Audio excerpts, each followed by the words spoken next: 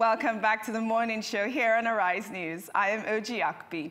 Joining me now is our in-house analyst Ikenna Kingsley with stories trending around the world. Hi, Ikenna. Hey, Oji, how you doing? Good, how are you? I'm doing great. It's Friday, so yeah, you know, that good feeling. Friday. For the weekend. Excited. It's going to be fun, right, tonight? Definitely. Where are you going tonight, Ikenna? Okay, tonight first I'll just go home and sleep. I'm tired. Oh. Yeah, I'm already tired, like, you know. So no Friday grooves for you tonight? Nah, I'll leave it till tomorrow, Saturday then, yeah. Maybe me and the boys go out, chill. Maybe catch a couple of movies, take Nkwobi and pepper soup. Nkwobi and pepper That sounds like fun. I haven't had that in a while. I think I might put that on my agenda. Okay. Yeah, you should. So what's trending? Tell me. Okay, so pop star Rihanna is set to drop an anticipated dancehall album. The singer and her label, Rock Nation, have been collecting records currently reaching 500 materials all year round for the 10-track album devoted to exploring the singer's Caribbean roots. But they are only choosing 10 records. Wow. Producers and songwriters on the anticipated album include Super Dupes, RCT, Stephen the Genius, McGregor, Ricky Blaze, Cranium, just to mention a few. Yeah. Wow. Yep, 500 songs? Just to choose 10? Materials just to choose 10. Okay. And yeah, so all the producers and songwriters are like, you know, they have like links to all the Caribbean songs. Yes. They've worked with likes of Egyptian, Vibes Cartel. So, oh, I love Egyptian, by the way. Yeah, so they're trying to like explore her Caribbean roots. So yeah, 500 materials is a lot of materials to collect for just 10 songs. But yeah, that shows you the level of hard work which they... Rihanna is a hard worker. I always like feel like she could become the next Beyonce. I didn't just say that out loud. But you know, yeah, she's close. For me, I'm a Rihanna fan, so I've always loved her since I was a child. Okay, so really? I mean, I still do like Beyonce for all the feminism stuff that she does, but I think Rihanna is so. But I don't think the Beehives would like agree with you saying that Rihanna would, you know, come to par with Beyonce. I don't know, but yeah, she's that good. Oh, she's such a hard worker since she was like, what, 19 years old? Yeah, she's good, she's great. And yeah, let's see how the future goes. And yeah, maybe I can't wait to hear. Okay. Tell me what next. Okay, so Miley Cyrus has reportedly called off her wedding to Liam Hemsworth over the clash believed to be disagreements on when to start a family. 25-year-old American pop star is thought to have ended her relationship with the Australian actor after realizing that she wasn't ready for marriage and parenthood. The couple announced their engagement for the first time in 2012, but split in 2013, reigniting their romance 2 years later in 2015. According to reports, Miley was not ready to walk down the aisle, but Liam was ready to settle. Okay. Now, yeah. First of all, I just want to say something real quick. He's available. Yeah, he's available, but you know they split and they came back in 13. Yes, so who knows? It feels like it always happens. Yeah, so maybe she would go home, think about it, and maybe if she makes up her mind that, yeah, okay, no, let me just give this a go, they could come back together. Well, I don't know, like, I really love both of them together. You know, Thor, the mighty Thor, that's Liam. I don't know how you can split with such a man. You know, girls drool over this guy every day. I know. Yeah, the ripped abs and all that. Well, it must be just a thing with the girls hitting up his phone all the time. I'm sure that's what it is. Nah, it's not. He's ready to settle with Miley. I doubt it. That's what they say. But I mean, I can tell you how many women are like lining up to meet you with talk him. Like you know him in person. Like you guys just yeah. We're buddies. Did I tell you that before? Nah, but well, I'm just excited for my female ladies out there who love him. So wait, are you trying to say that they can now like have a shot at? Of course. Why not? Nah, I would say I'm not happy that they split. Because I like both of them together. And you Miley like both of them, or you like Miley? I like both of them together, not just Miley. I love Liam Hemsworth. He's like a great actor and yeah, a fine boy. And but the thing is, I feel like he's always been the one that has kept her sane. I hope she doesn't go out and just do more crazy stuff like she did the last time they broke up. Remember that? Let's just watch and see. Yeah. But if I'm going to wish them well, I'll wish they come back together. Yeah. And maybe get married. Okay, now that's fine. I hope they come back together. Tell me what's next.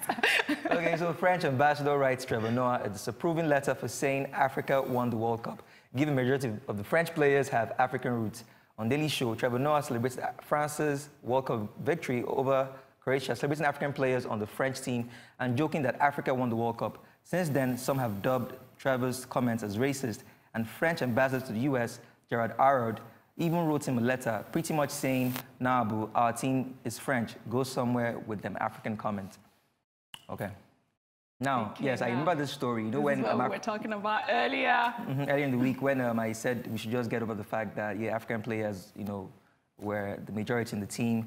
And the fact that France won the World Cup, we should just, you know, go on with our lives. And yes, now this pops up. What do you think about it? Well, Trevor is in his rights to say whatever he wants. I just think, I mean, I'm thinking, do you not have anything else to do with your time in office than to write a letter to Trevor? I mean, he's absolutely correct in what he said. Like, you know, the whole thing was going around like, you know, Africans won the World Cup, that France did it for Africa. Yeah, considering the fact that no African team made it past the group stages, which is sad. But yeah, you know, like our brothers home were like saying, yeah, France did it for Africa. And even on, like on social media, you can see videos where they were dancing shaku shaku and the rest. So, you know, we felt this connection with the French team, and Nigerians were like a lot happier, you know, that, yeah, they're representing Africa, and yeah, they're representing Nigerians, all that kind of stuff. And now this happens. And Trevor even made a comment. I watched his show, like a clip yesterday, and where he was saying that, you know, when an African does something good, they claim that he's French. When he does something bad, they leave him like an African migrant. Exactly. Like the other story about the Malian guy that climbed how many stories to go save a kid. And they gave him, what did they give him? Some a French passport, national, like he was not a national. Like, so it's like you do something good, they claim you do something bad, it goes back to Africa. So I don't know, but well, I guess let's just move on from the fact that Africans won the World Cup for France. And so now you agree with that statement? No, I'm just saying let's move on. Let's move on from that. Okay, yeah, let's just move on. It's past like close to a week old now, so the World Cup is in the past. Well, we're Africans. Yeah, maybe next World Cup we'll get to win it. Maybe Nigeria, maybe Senegal, any African team. Then we can now claim that Africa won the World Cup officially. Well, I will claim forever Africa won the World Cup officially. What's all the news trending? So other stories to check out on social media. When the Williams launches the Be Here campaign to help combat drug addiction and substance abuse in communities. R&B singer Faith Evans marries Love and basketball star Stevie J in private Las Vegas wedding. Nollywood actor Kenneth Okonkwo has kicked the political ball rolling in Enugu State in a bid to become its next governor. Hey, I love that story. Okay, what's with that look, Ikenna? Nah, nothing. You said you love it, so tell me why you love it.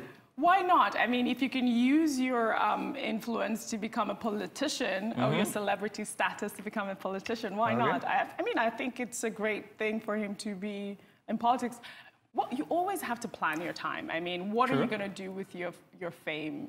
He's getting older. I mean, maybe like this is the next level, right? Exactly. Okay, and so remember when RMD did that? And for Delta State. So and now he's back in the movies. So now, would you say maybe later on your career you would quit TV for politics? Yeah, maybe. Maybe you could become the first president of Nigeria. I don't know how possible that is, but you could. What does that mean? No, I don't know how possible that is. Like, you know, we having a female leader. It could happen one day. Of course, it's going to happen. Yes, it's going to happen. I just hope we are, you know, here to actually witness that. Well, politics is not my thing, but if it were, I will do it. Give it a go. Why not? Yeah. Okay. Then Faith Evans and Stevie J, you know, getting married, you know, privately without, you know, all the paparazzis and all that fun place. I think it's cool. And yeah, since Biggie passed, if I may say Biggie, so I think this is cool for her. I'm happy for her. Yeah, I'm being honest. Me too. Then when the Williams, on the other hand, you know, launching the Be Here campaign.